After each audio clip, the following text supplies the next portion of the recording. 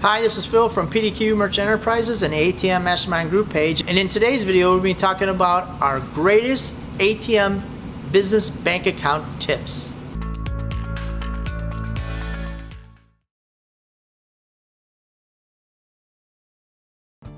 So number one thing to do is when you go into a bank is to make sure that you have your corporation papers with you.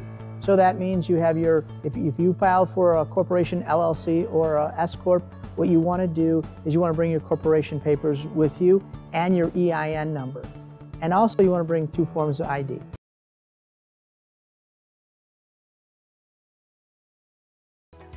They want to know, they have this thing called KYC, which is Know Your Customer, and they want to get to know you. That's why I tell you in point number 1, develop the relationship with that bank before you do. So they know who you are, they've seen you around, and that you have some history. You're just not some kind of guy to come in there, or a woman, or a company that comes in and they don't know who you are. So I'm telling you, develop that relationship, let them know your business, and then that'll help ease some of their pain with the KYC stuff that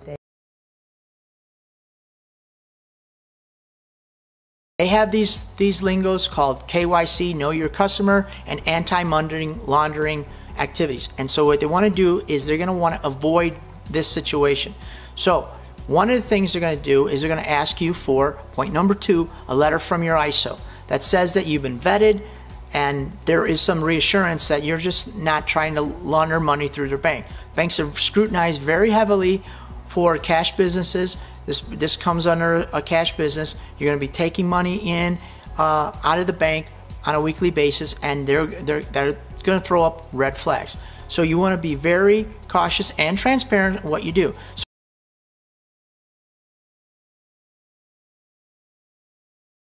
Are you using 5s, using 10s, using 20s? What are you using in your ATM?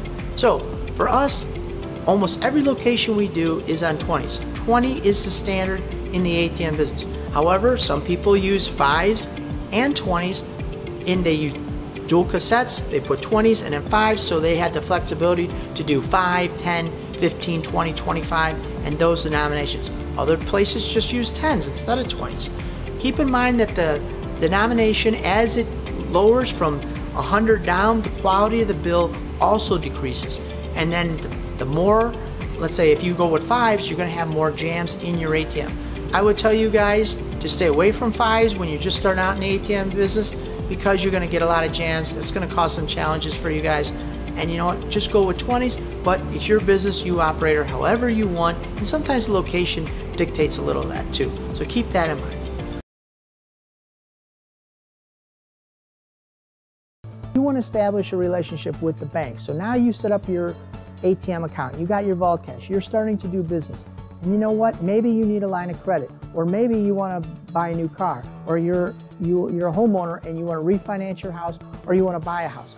This is where I suggest that you start to establish a better relationship with the bank. So you want to sit down with them, you want to look and see if they can help you out on any of these financial opportunities for the bank.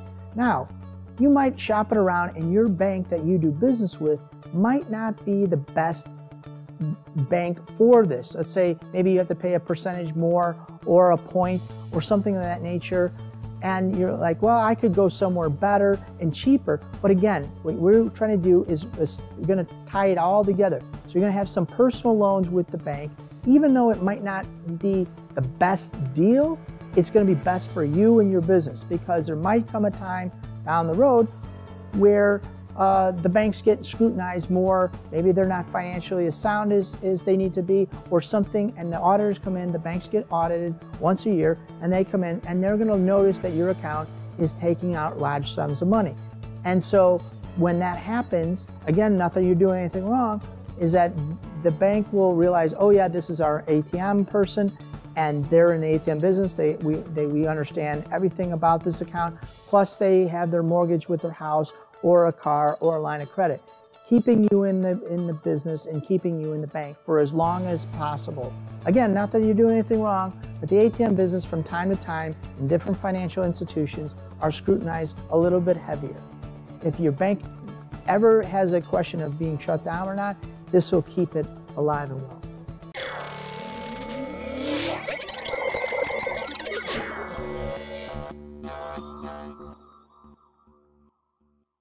you.